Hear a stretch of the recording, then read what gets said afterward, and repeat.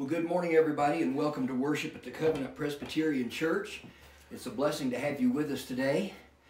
You can tell we're at our house down here in Larkspur, but behind us is a picture of the Vale Chapel in the front there, so it makes it feel a little bit more like home, and we certainly want to welcome each of you to this time of worship on this third Sunday of Advent, the Sunday when we're talking about peace. As we begin our time today, would you bow your heads and hearts and pray with me as we ask God's blessings on our time together. Heavenly Father, for the blessing of this day and for the occasion of your people joining together in worship, we give you praise and thanksgiving. We ask that you suit a special blessing to each one worshiping with us today, that you might touch us in our places of need and draw us closer to you through this holiday season. Lord, bless your word as it strengthens our hearts and lives, especially on this day, as we think about peace, your peace, not like the world gives, but one that comes from our eternal God, one made personal in our Lord and Savior, one that draws us closer to you. Amen. It is indeed a blessing to have you with us this morning.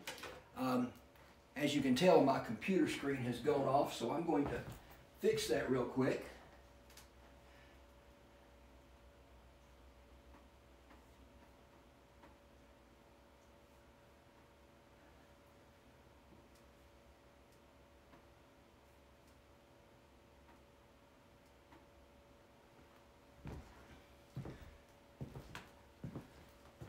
There we go. Our scripture message this morning comes from the book of Ephesians. I'll be reading from chapter 2. And as Paul is writing this to the church at Ephesus, you're going to hear the word of peace many different times today as we talk about peace on this third Sunday of Advent. The Bible says, "For he, Jesus himself, is our peace, who has made the two one and has destroyed the barrier, the dividing wall of hostility, by abolishing in his flesh the law with all its commandments and regulations." His purpose was to create in himself one new man out of the two, thus making peace, and in this one body to reconcile both of them to God through the cross, by which he put to death their hostility. He came and he preached peace to you who were far away, and peace to those who were near. For through him we both have access to the Father by one Spirit. This is God's word, and we pray he will add his blessings to the preaching of his word this morning. As we think about the topic of peace, we're reminded how important peace is. Sometimes we miss the great understanding when we think of peace only as the absence of conflict. It's much more than the absence of conflict. Though we always like to live in a life kind of void of conflict as much as possible, as we can. But we see that here in the scriptures, when we read, he is our peace, in Christ, we always experience some kind of internal turmoil. For the past 2 weeks, we've been talking about hope. We've been talking about faith. And how often do we struggle in that area of hope? How often do we feel that we are lacking in faith? How often do the principles of God almost seem vapid in our own lives? And because of that, we find ourselves troubled over what's going on in our heart, our lives. Even Paul said that in the book of Romans. We've used this passage quite a bit. He said, "The things I want to do, I don't do them.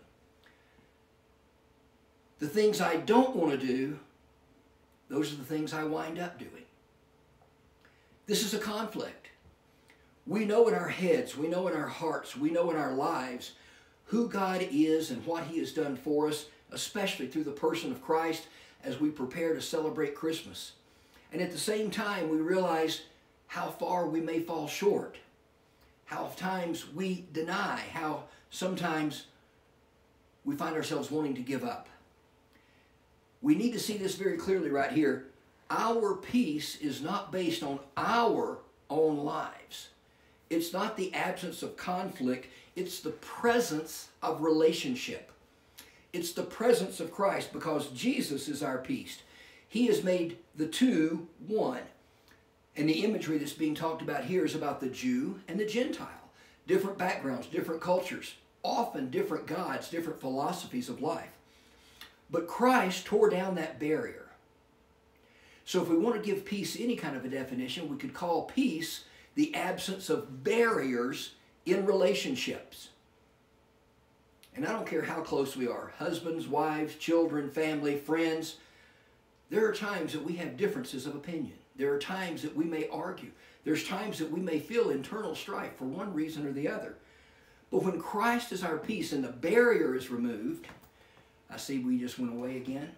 I'm just going to stop that one right now.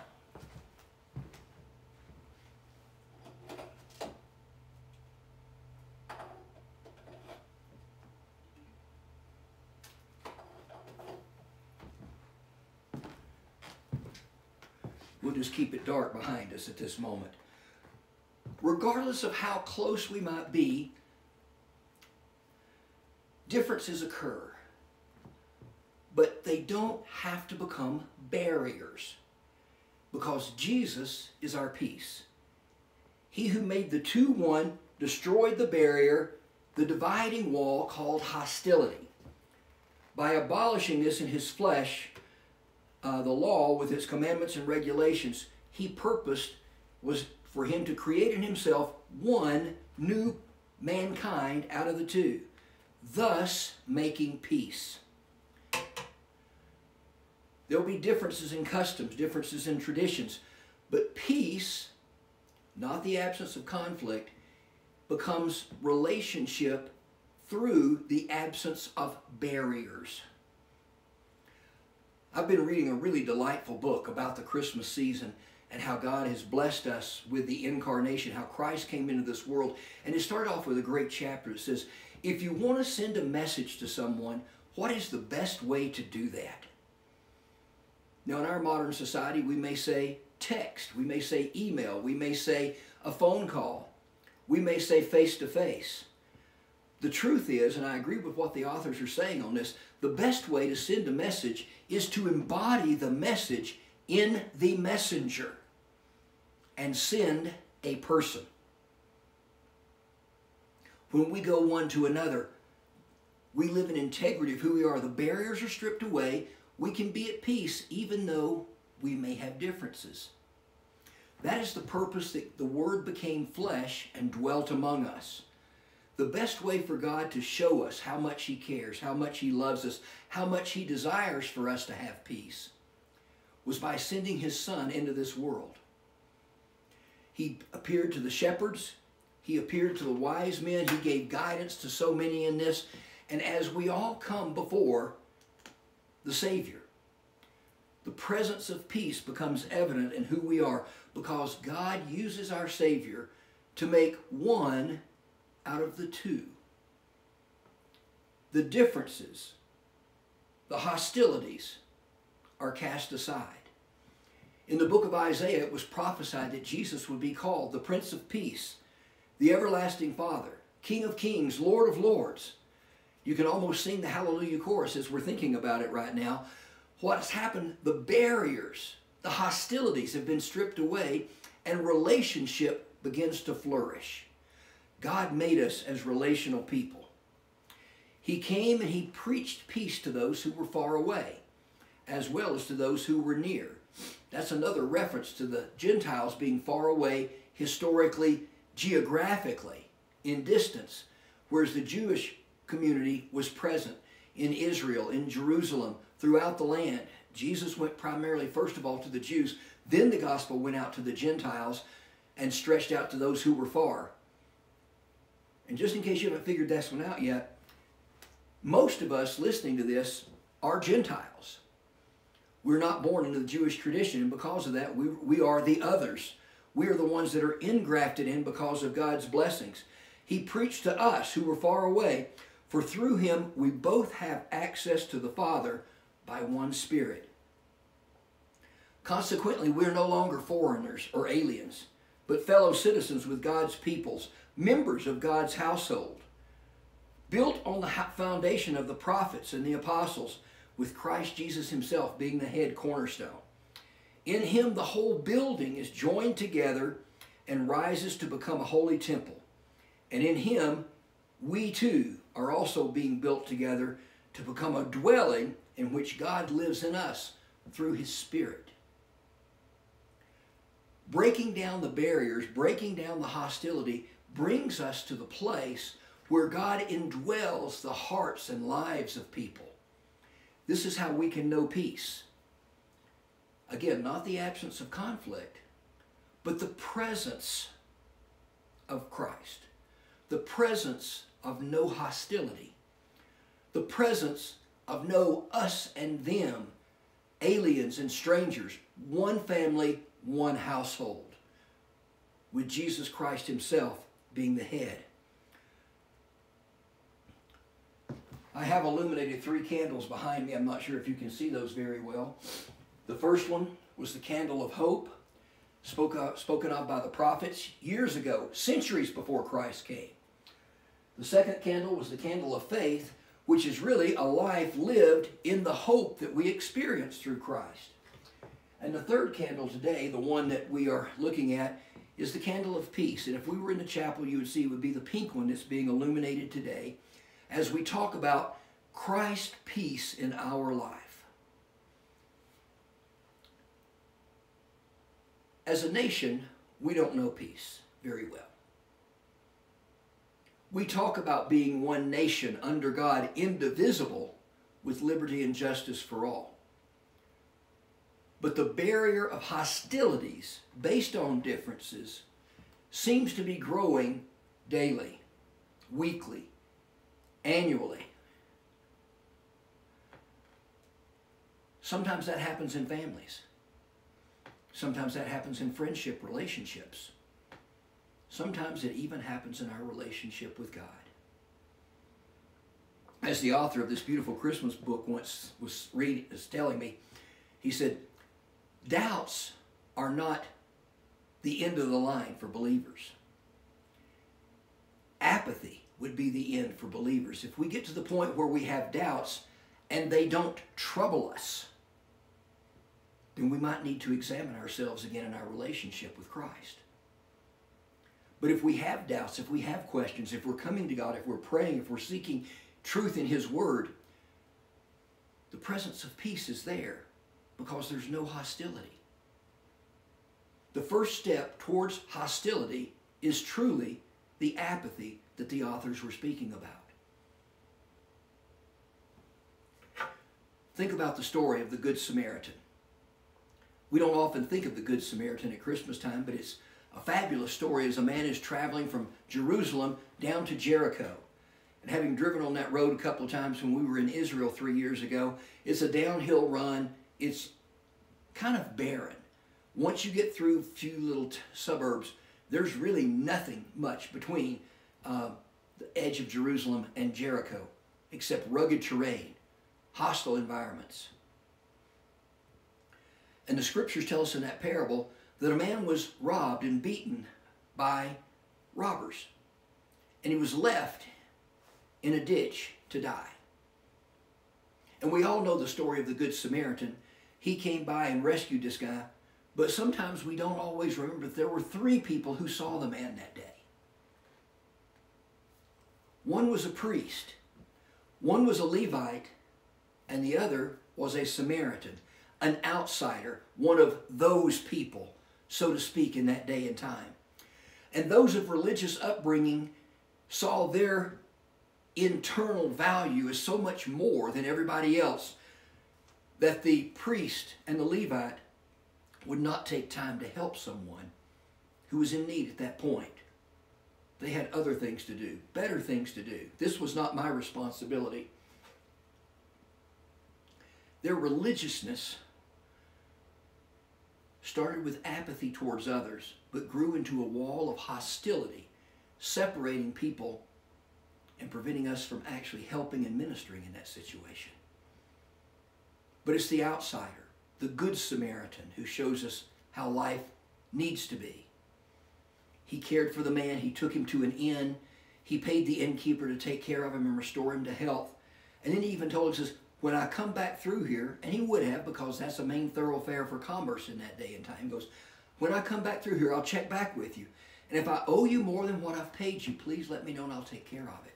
This man needs help. That shows the absence of hostility.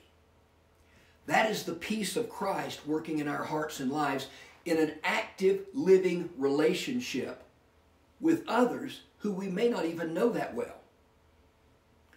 And all of this is possible because of who Christ is. For he himself is our peace. He has made the two into one, and he destroyed the barrier of hostility. He abolished in his flesh the law with commandments and regulations. His purpose was to create for himself one new dynamic. For through him, we both have access to the Father by one Spirit.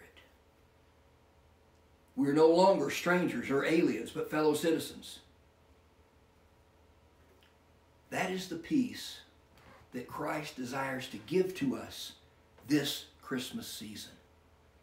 This is the peace that Christ desires for us to live in each and every day of our life and our existence, not just during this particular season.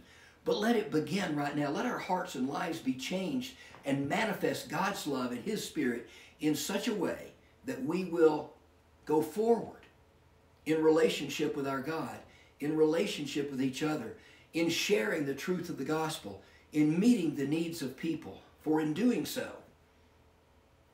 we live out the life of peace. It was said Jesus will be called the Prince of Peace, and the government will be upon his shoulders, and of his rule there will be no end. As Isaiah put it, we are today manifest that extended kingdom. We're part of that life. We're part of that relationship, that dynamic in going forward. So my prayer for you, my prayer for me, is this holiday season that we will live in the peace of Christ, but more importantly, not only will we live in it, but we will share it. That is God's plan for his people today. That is his calling on this third Sunday of Advent, putting peace in the midst of hope and faith, looking forward to love and joy as we continue in our Advent and Christmas celebrations.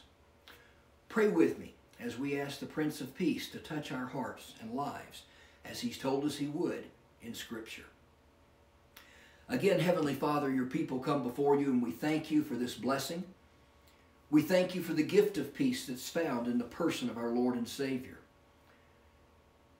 And Lord, we pray today that you would strip away all of ourself that stands in the way, that becomes a barrier to thinking about hostilities or apathy.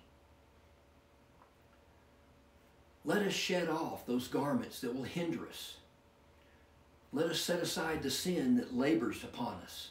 Let us run the race of faith that you called us to, setting our eyes and our focus on Christ Jesus our Lord, who is the author and perfecter of our faith, just as he is our peace. And Lord Jesus, may in this season, may your people worship you.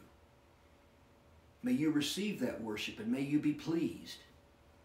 And may we, your people, grow in our relationship with you and in our relationship with others. For the blessing of peace, we thank you now in Jesus' name. Amen. I do pray that in this time, I know many of you will watch this on Sunday morning. Some of you may watch it on Saturday or some other day next week. But as we think about peace on this third Sunday, looking forward to, we're barely 2 weeks out from Christmas right now. It's coming on us very quickly. Let's not miss the significance of this season because of all the trappings our society puts on this season. Let us focus on the things of God. Let us focus on hope. Let us focus on faith. Let us focus on peace and joy and love. And now I pray that the peace of Christ that passes all understanding would guard your hearts and your lives, and that God our Heavenly Father would bless you and keep you and lead us in the paths of his righteousness. Let us go from here today as his people, worshiping Him in spirit and in truth, living in hope, living in faith, and being filled with the peace of Christ. I pray this blessing upon you as we close. In Jesus' name, amen and amen. God's blessings upon you. Thank you again for being with us this morning. Go in peace. We will see you live and in person next Sunday in Vail and in Beaver Creek. That's December the 19th. We'll be live at 8 o'clock in Beaver Creek, 11 o'clock in Vail. Thanks again for worshiping with us. It is a joy to be with you this day. Go now in the peace of Christ. God's blessings upon you. Thank you.